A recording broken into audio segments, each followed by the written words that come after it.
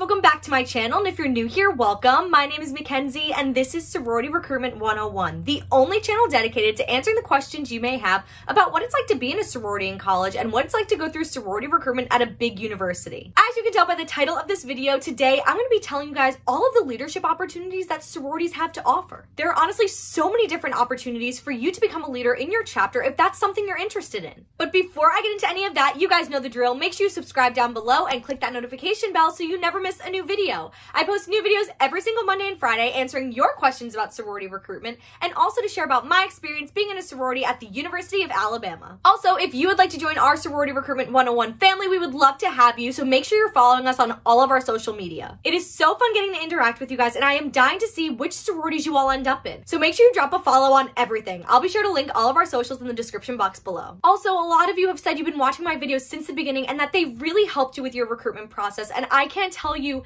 how much that means to me. It means so much to me just because I wish I had someone to give me the honest truth about sorority recruitment when I was going through, and the fact that I was able to be that person for you guys and I actually helped you is so cool, and I'm so happy for you guys, and I can't wait to watch you guys enjoy being members of your sorority. All right, we're done with all of that. Let's get right into this video. So like I've said in a lot of my previous videos, one of the best things a sorority has to offer is leadership opportunities. This is not only a great way to get involved in your chapter, but it also furthers your professional development and helps you change your chapter for the better. Now, also, like I said, there are plenty of ways to lead in your chapter, both big and small. The biggest leadership positions in every chapter are on the executive council. I'm going to go through every position on the executive board and tell you a little bit about their responsibilities. If I leave any positions out, I am so sorry. I know executive boards are different at every school and within every sorority. So I'm going to list off all of the ones that I had in my sorority at Alabama. The first one, and most important, is the president of your sorority. They are the leader of the entire chapter, and they help plan everything and make all final decisions. They also are a big liaison with the advisors of your chapter and also with the national headquarters of your sorority. The second position is vice president. Now, in my chapter, vice president handled all of the academic portion of our chapter. One of the things they're in charge of is reminding the chapter about academic deadlines set by the university. This could be about scheduling your advising appointment to make your schedule for the following semester, or letting you know when the last possible time is to drop a class. Another thing they're in charge of is keeping on top of everybody for their grades. Like I've said in previous videos, GPA is very important to sororities, so the VP stays on top of everyone to make sure they're doing their best. If someone was struggling with a class, I know our VP set up a tutoring program where upperclassmen could help younger members if they felt they were a pro at a certain subject. This is really helpful, especially for the younger members who are still getting assimilated to college life. The third position on exec is treasurer. Now, the treasurer position is kind of self-explanatory. They're in charge of setting the budget, sticking to it, and collecting dues from members. They're also in charge of collecting fines if you receive any of those. The next position on exec is the secretary. The secretary is in charge of attendance for any meetings or events. They also take notes of what happened at every meeting to send out to every member of the sorority afterwards. The next position on exec is the standards or personnel chair. It's called different things by every chapter. In CHIO, we called it our personnel chair. Personnel chair is all about keeping the members in line and making sure no one gets in trouble. Before the social event, they get up in front of the chapter to let them know the rules of the event. If you break some of the rules or you get in trouble, odds are you'll have a personnel meeting. And if you do something really bad, you might have to be put on social probation, which means that you can't attend social events until further notice. Now, you don't only get in trouble at social events, you can also get in trouble with your academics. If your GPA is below the GPA required to be a member, then you might have privileges taken away from you as well until you get your GPA back up. So long story short, the standards chair is there to keep everyone in line and make sure everyone is following the rules. The next position on exec is Panhellenic delegate. The Panhellenic delegate is the representative of your chapter that attends monthly meetings with all of the other sororities on campus. These meetings are led and put on by your university's Panhellenic Council. A Panhellenic delegate from each sorority across campus attends these meetings to talk about how sororities are run and what they can do to help them be better. After those meetings, each Panhellenic delegate goes back to her chapter and tells them what they talked about during the meeting. The next position on exec is new member educator. And sometimes if your chapter is really big, you have two. The new member educators are basically the moms of the new pledge class coming in. They teach the new pledge class all about the sorority and also help them get assimilated into college life. So basically, new member educators are mentors for all of the new members. The next position on exec is recruitment chair. And like the new member educator, if your chapter is really big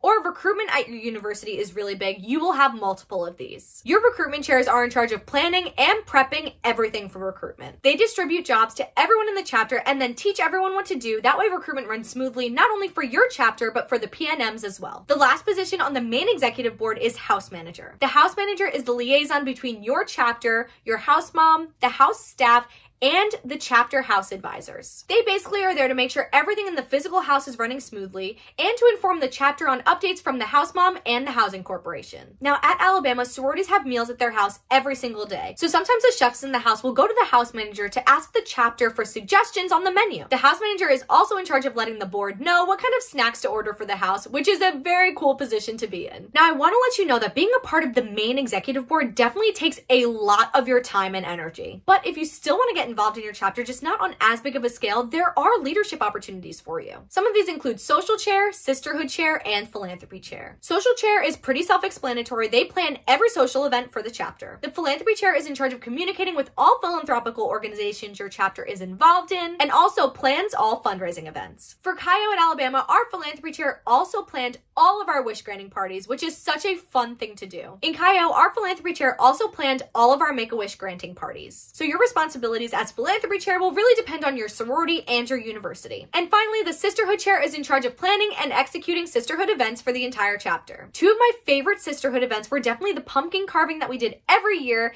and also the one time we rented out a movie theater to watch Beauty and the Beast all together. Now those three positions do still take up a decent amount of your time, but I know my chapter and a lot of other chapters offer smaller leadership positions for you to get involved in. Two of my favorite smaller positions in Chi O were our career and personal development chair and our health and wellness chair. Our career and personal development chair gave us a lot of professional tips and told us about events on campus we could attend to help further our professional development. And our health and wellness chair was there to teach us not only about physical health, but also mental health, which is so important during your college years. She would talk about all the resources we had on campus and give us lifestyle tips. That way we could become the best and healthiest version of ourselves. All right, you guys, so that is it for this video, talking about some of the leadership positions that sororities have to offer. Now there's a lot more and they definitely vary by sorority. So once you become a member, definitely reach out to the executive board to see what there is to get involved in. Being a leader in your sorority can help you develop some skills that you'll need once you graduate and you join the real world. As always, you guys, make sure you subscribe down below and comment or DM me some topics that you want me to make a video about next. You know I love you guys. Thank you so much for watching and I will see you in the next video.